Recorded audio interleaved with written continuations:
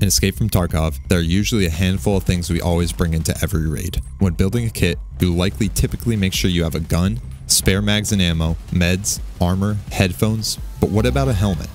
For new players, you might be under the impression that you should never even enter a raid without a helmet. Over some time, the mentality may switch over to helmets being useless and that you should never wear one. Or maybe you believe helmets are more useful on some maps than others. Whatever it may be, it seems like helmets are the one component of a gear set that players typically don't agree on. So today, we're going to put them to the test. Are helmets actually worth using in EFT?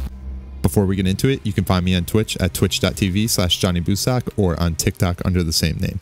If you watched my video on face shield effectiveness, you already know mostly how this test is going to be executed, but there will be slight differences. We'll be testing 7 different helmets, 1 for each armor tier, plus an extra at level 4. The helmets tested will be the Fast Replica with a high ricochet chance at tier 1 armor, the Coalpack with a low ricochet chance at tier 2, the SSH-68 with a high ricochet chance at tier 3, the ZSH with a medium ricochet chance at tier 4, the ULAC with a high ricochet chance also at tier 4, the Alton high ricochet chance at tier 5, and the Vulcan with a high ricochet chance at tier 6. Since most helmets in the game have a high ricochet chance, I included the 2 tier 4 helmets to test the difference between medium and high. While this isn't necessarily a video to test ricochets, I do want them to still be acknowledged and considered as a contributor to our results. I also felt like 2 tier 4s made sense, as tier 4 helmets seem to be the most commonly worn in game. I'm not expecting too much from the tier 1 and 2 helmets, but it's only fair to include them. Each helmet will be tested against some of the most commonly used rounds in the game. The rounds that will be tested are as follows: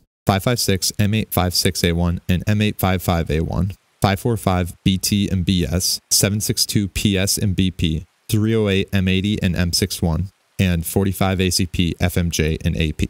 Each helmet will be tested against each round twice, and rounds will be shot at a distance of 25 meters. Shots will be aimed at the top of head hitbox for every helmet for further consistency, since not all helmets cover the same surrounding areas. The angle of impact for each shot will be kept consistent across each test, so the chance of a ricochet occurring doesn't fluctuate. No healing will take place between shots, as we want to test how many consistent shots you'd survive with that particular helmet, not how long it would take to destroy the helmet. While this testing method isn't perfect, it still will consist of 140 different tests, which is more than enough to at least formulate a better opinion on the topic. But with that all out of the way, let's get to the testing.